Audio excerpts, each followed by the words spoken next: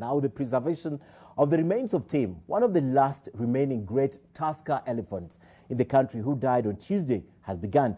Now, this comes after the mighty mammal took its final bow, interestingly, days apart with the demise of retired President Moi, under whose order the Jumbo received protection.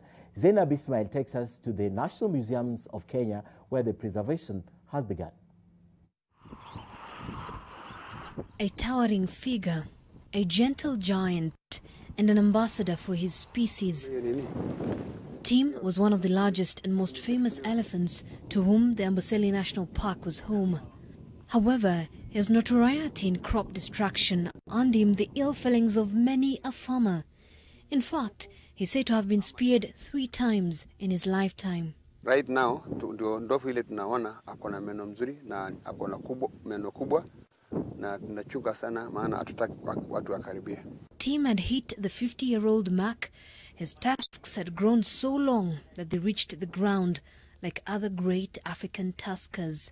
He died on Tuesday at the park and his body was transported to the National Museums of Kenya in Nairobi for preservation. A tusk that is elephant. Because Tim is very huge, it couldn't fit into the lab space we have. We have to have a makeshift of a theater outside here. So we are now skinning it to recover the skin, treat the skin, and thereafter we are going to go for the organs and the bones. We are going to preserve all these separately, and after some time we are going to construct them to make Tim look like it's alive. Tim will be our first elephant to be skinned and systematically mounted for taxidermic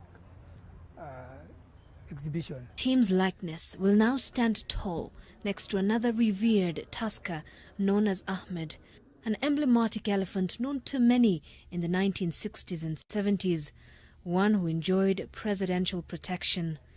Ahmed and Tim share some commonalities in terms of being the icons of conservation of elephants. Tim's tusks are now under the protection of the Kenya Wildlife Service, the left one weighing 61 kilograms and the right one 73 kilos. 31 years ago, the late President Daniel Toroitich Arap Moi personally set fire to 13 tons of ivory, the largest decimation of ivory by any country, and just after Moi took over his last bow, Big Tim, who had enjoyed immense protection by Moi's decree, also passed on. He leaves behind a younger male elephant named Greg, with whom he roamed the park for years. Well, 50-year-old Tim represented all the different values, both negative and positive, that humans place on an elephant's life. To poachers, he was a target. To farmers, a costly nuisance. To tourists, he was a marvel. And to conservationists, he was a symbol of hope that conservation efforts are winning. Zainab Ismail, NTV.